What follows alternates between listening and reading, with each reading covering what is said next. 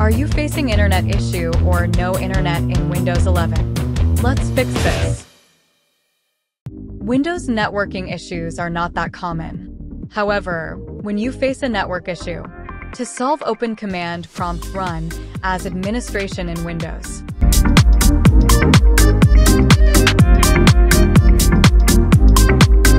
After Open CMD, type following command and hit enter, and clear DNS.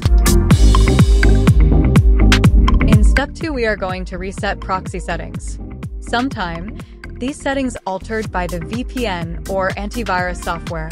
To solve these issues, please copy all 3 commands and hit enter. You can also copy commands in description box. It will sure solve your issue. After apply settings, restart your PC.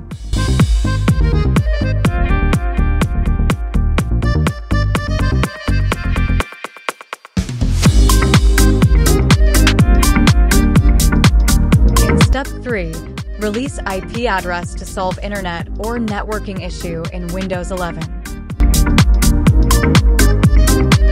Unlike the older versions, Windows 11 users can use the Settings app to reset all the network settings with a single button click.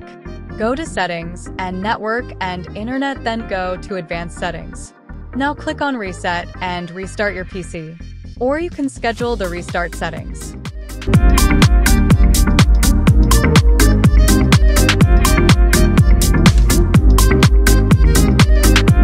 Common method to solve this issue is update network drivers.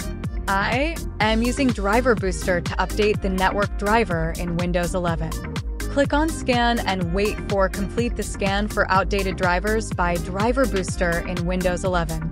After scan completed by it, then select Network Driver. Now click on Update. I hope these will help to solve your issue. If your issue not solved, please tell me. I will try to solve your issue.